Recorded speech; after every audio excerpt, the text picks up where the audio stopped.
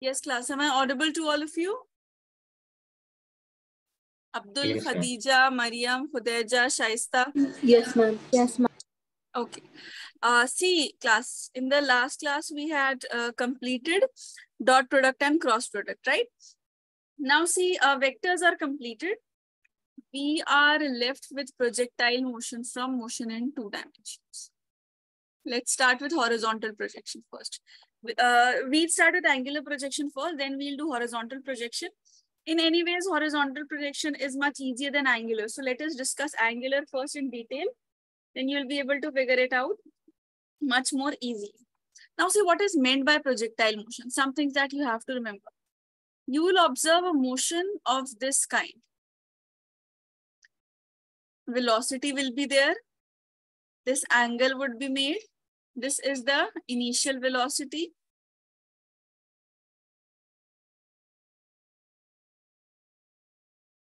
This is the initial velocity.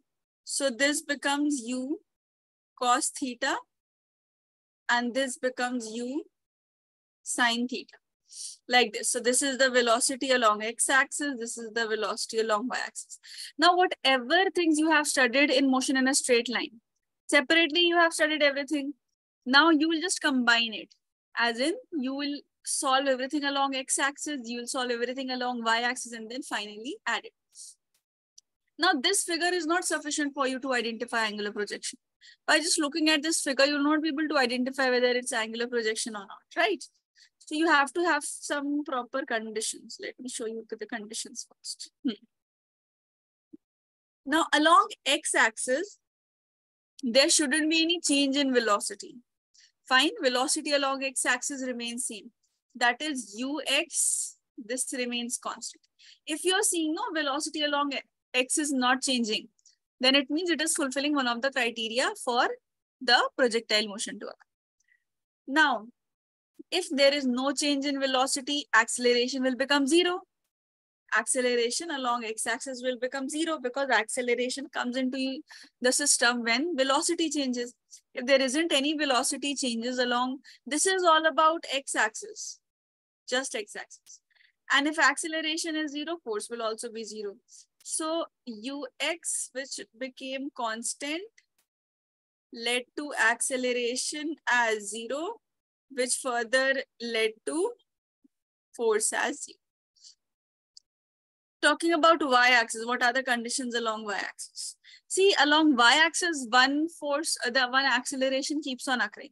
That is acceleration due to gravity. That is in 0. And force is also there because acceleration is present. Force along y-axis exists. Now, one thing, velocity at the highest point, same thing the way we take in motion under gravity, velocity at highest point is 0. Now, we'll be doing each and everything.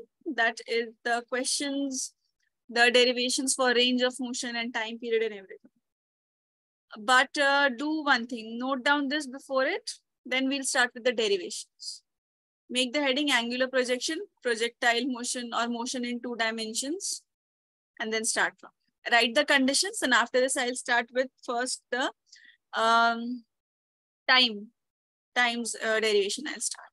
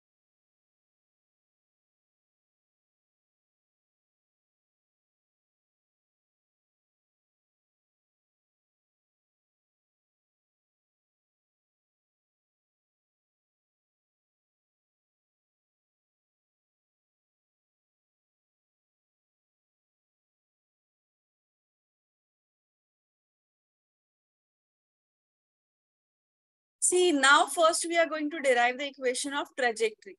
Now, what is meant by trajectory? Trajectory is basically the path that is covered. Suppose a ball has been thrown like this.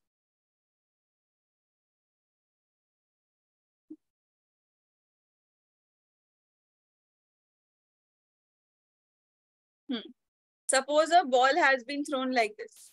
So this portion, no class, this part.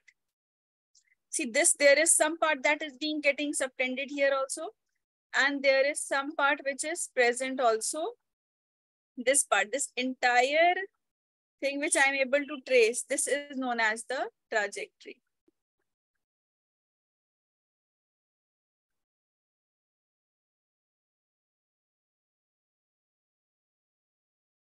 Whatever is this path covered, that is known as the trajectory. So equation of trajectory we have to define.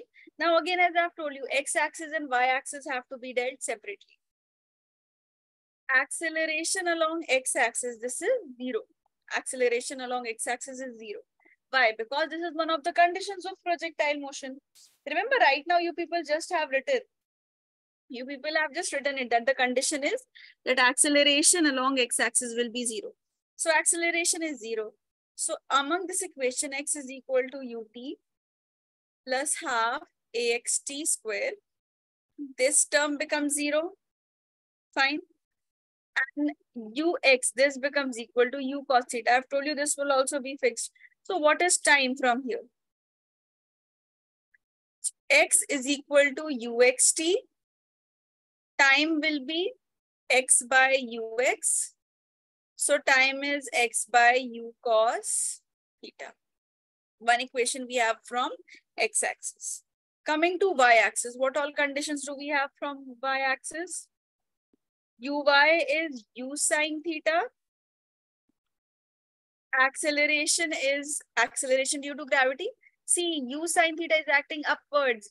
Acceleration due to gravity will act downwards. So what we have to do? We have to again choose here a sign convention. Let me take this as positive, this as negative. So this becomes minus. Y is equal to u by t plus half a by t square.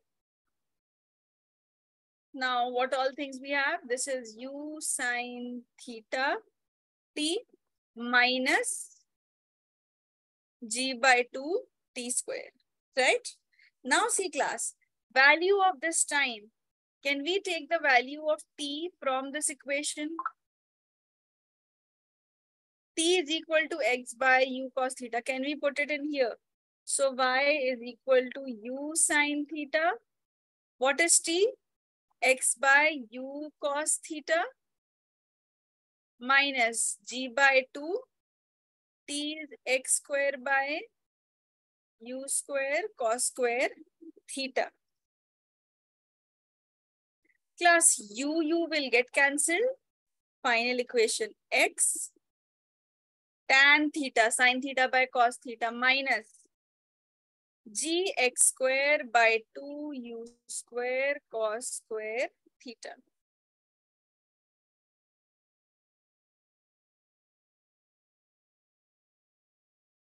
This is the entire equation. And what is u? See what are all terms that are mentioned over here. One thing, theta is what? Theta is the angle of projection.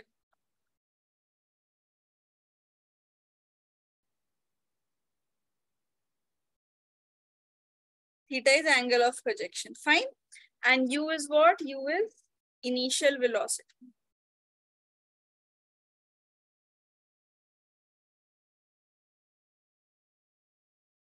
Or projectile velocity.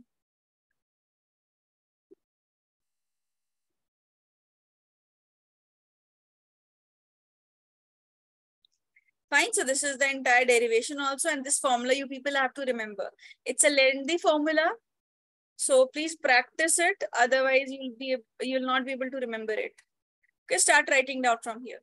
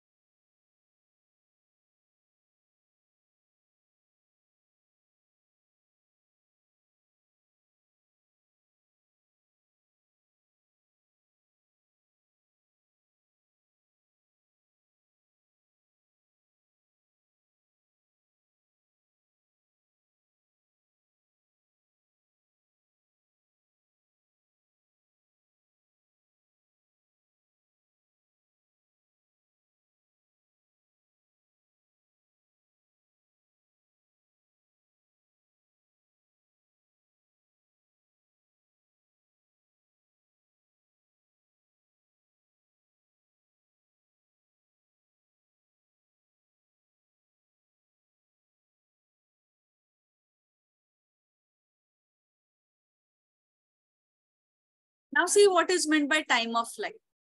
Suppose the body object was kept here initially, fine, at the origin, at t is equal to 0.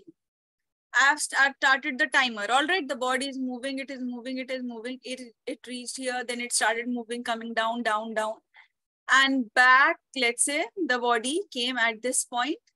And when I saw the timer, some t seconds had elapsed and I stopped it. So this entire duration that has been taken by the object from its projectile to its landing is known as the time of flight. Derivation is very easy. Formula is also very easy. Once you understand this part, horizontal projection becomes much more easier. So time of flight is the time taken by the projectile to move from origin to the point where motion is stopped. See, y is equal to ut plus half ayt square, right? Now, displacement along y-axis. Can you see any displacement along y-axis? Though along x-axis, something has been covered here. But along y-axis, initially it was 0. Finally, also it is 0. So there isn't any displacement covered along y-axis. So you can say y is 0 because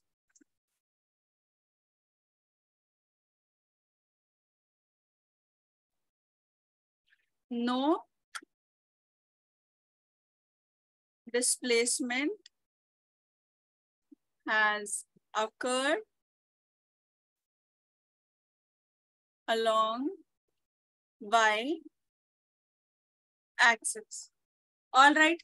And what is uy? This I have already told you. Uy and ux will remain fixed. That is u sine theta. Acceleration along y-axis, this is minus g. Because again, we have to abide by the sign conventions, right? So let us put everything. This becomes equal to u sine theta minus g. No, u sine theta t minus gt square by 2. So u sine theta t is equal to gt square by 2. So t will be cancelled. So from here you have the time period is equal to 2 u sine theta divided by g. This is the formula of time. All right, this is the formula of time period. Now see, when the body is moving upwards, when the body is moving up, this we call as the time of ascent, and when the body starts moving down, we call it time of descent. Remember, we did time of ascent, time of descent in motion under gravity also. So time of ascent when the body moves up, time of descent when the body comes down. Fine, note it down for it, then we'll see for range of motion. So time of flight is what? The time taken by the projectile to move from origin to the point where motion is stopped. This is the definition. Note it down.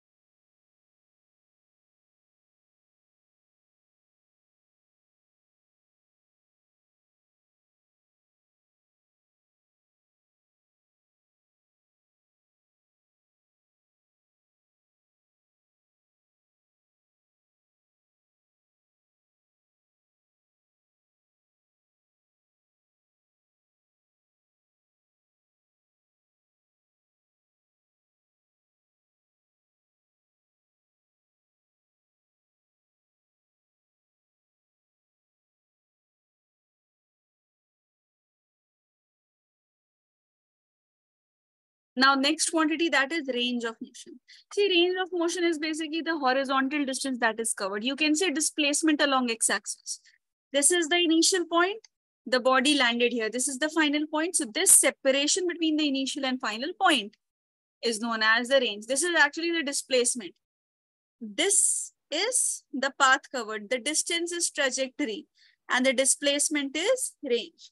So we have to actually find in time capital T how much horizontal distance has been covered. We know how much trajectory has been covered. We have the entire equation for that. But for range, we do not have. Suppose we have, okay, let's break it down into again x-axis and y-axis. So along x-axis, we have ut plus half at square. So acceleration is x. See, along x-axis, we do not have any value of acceleration. So this term becomes c. And here the displacement is equal to range of motion. What is ux? Ux is u cos theta. Now time we have already got our equation 2u sine theta by g. So ux into t, correct? Why? See, ux is u cos theta. Acceleration along x-axis is 0. And time is 2u sine theta divided by g. Now class, if I rearrange it like this, r is equal to u square 2 sine theta cos theta divided by g. Can any one of you tell me what is 2 sine theta cos theta? Any idea? Anyone? Sine 2 theta. Sine 2 theta. Very good, Shaista. Very good. This is sine 2 theta. Yes. So you can use this equation also, but preferably which equation you should prefer? Equation u square sine 2 theta divided by g. This is the equation for range of motion. And if we have to, and if we want the maximum range that is possible. See class, for maximum range, the angle has to be minimum 1 because we know it's sine theta and sines can be -1 also. They can be 0 also. So what is the highest value that is possible? It's 1. So for the maximum value, we should have sine 2 theta as 1, right? So for having sine 2 theta equal to 1, it means something this is equal to 90 degree. We know sine 90 degree is equal to 1. So 2 theta is equal to 90 degree. What is theta?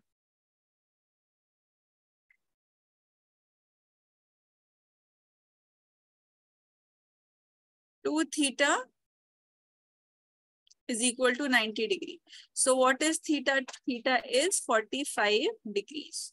So that is r becomes u square by g. This is the maximum value of range of motion. One more thing, if we have complementary angle, can anyone tell me the concept of complementary angle?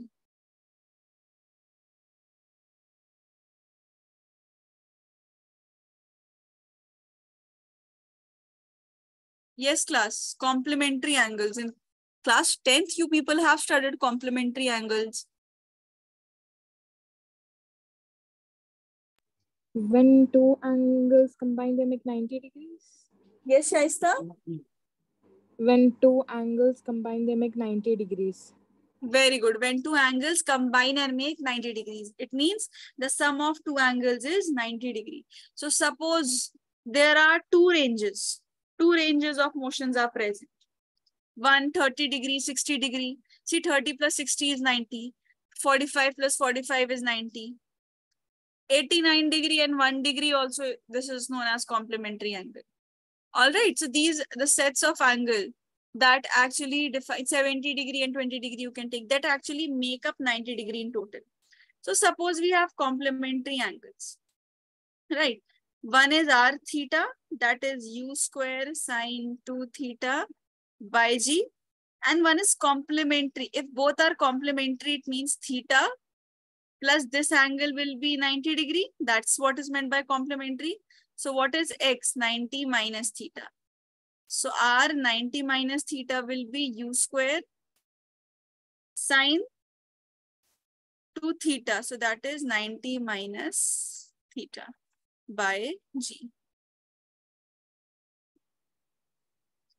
This is U square sine multiply 2 into 180 degree, 2 into 90 is 180 degree, and 2 into theta, this is minus 2 theta divided by. Now sine 180 minus 2 theta. This is equal to again sine 2 theta.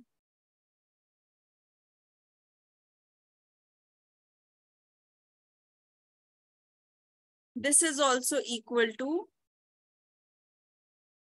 sine 2 theta. So what is R 90 minus theta? U square sine 2 theta by G. Can you see any difference from theta of and 90 minus theta? See what happened here? It's just that, see, one body was there which had the motion like this. This was theta.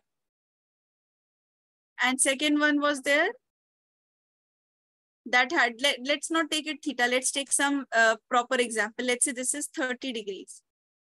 So if it is 60 degree, it means that it is complementary. So however high it will reach, the displacement, this range that is covered, this is going to be the same. Let's say this is 60 degree. So R theta is equal to R 90 minus theta actually. So though height difference may be there, time of flight difference, some other difference might be there. But range of motion means from the initial point to final point, this displacement is covered is C. Note it down, then height we'll cover. First note down range.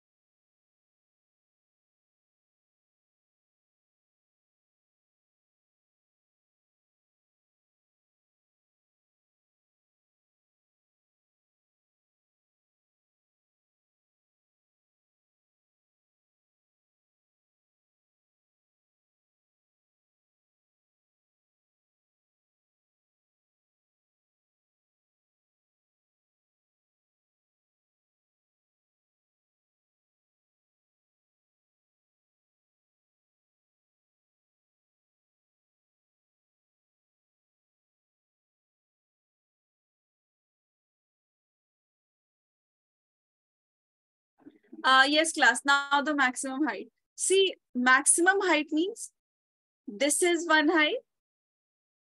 Suppose the point ball is here. This is one more height. Again, the ball has reached here. So this is one more height. The ball has reached the highest point. This is one more height. The ball has reached here. So this is one more height like this. Now, among these values of height, the highest value, this is known as the maximum height. So maximum height is the maximum value of highest point that is reached by the. So we'll use the equation v square minus u square is equal to 2as. This is for y-axis, displacement along y-axis. All right. V square minus u square. Now see, velocity at the highest point will be 0, right? Why 0? Because this is at the highest point. All right.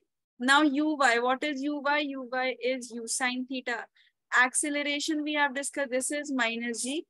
And sy, this is the displacement, that is the height h.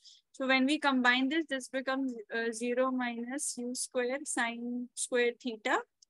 2, this becomes minus g into h. So this is u square sine square theta is equal to 2gh. Because see, this minus sign will cancel this minus sign. So what is the value of height that is coming? See, h is equal to u square sine square theta divided by 2g. So this is the total. U is the initial velocity, theta is the angle of projection, g is the acceleration due to gravity. All right. Now, when we have to find out the maximum value, again, sine theta will be 1. So sine square theta will also be 1. So theta will be 90 degree, right? So at 90 degree, we'll get the maximum value of height. And at 45 degree, we'll get the maximum value of range. Please remember this class. All right. Velocity is left to discuss. Note down height, then we'll discuss velocity quickly. Note it down. Last component that is left is velocity. Then we have the question, angular projection will be over.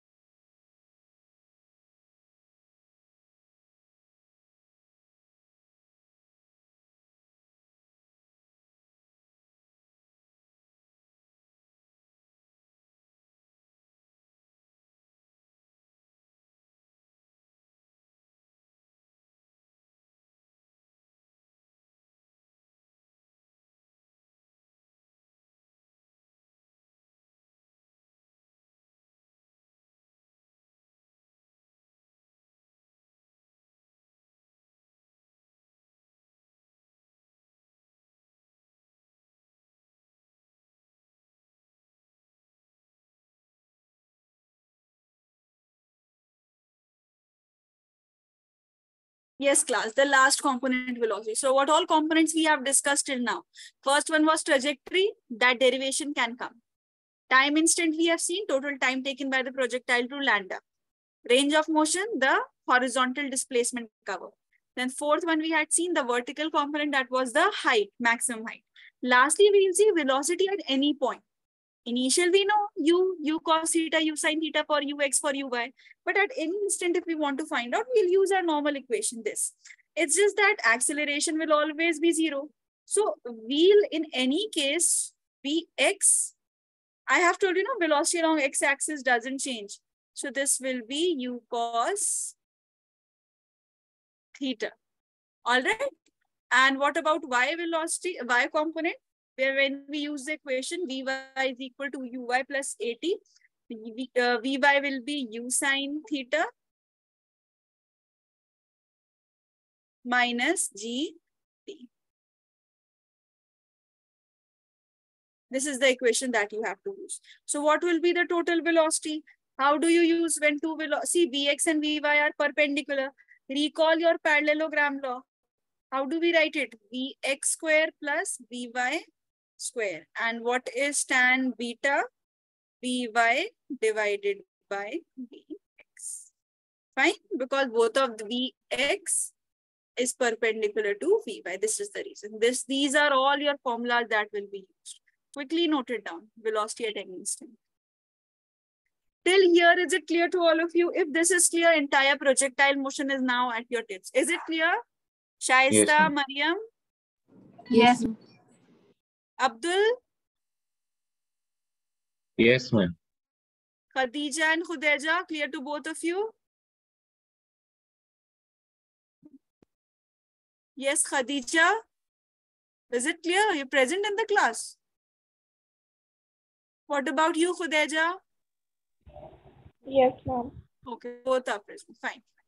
Note it down. See, this part is over. It means your entire projectile motion is over. Now I just need one more class in projectile motion to complete with the horizontal projection. That is very easy because this angle part will also be deleted there. So only half of things will be present.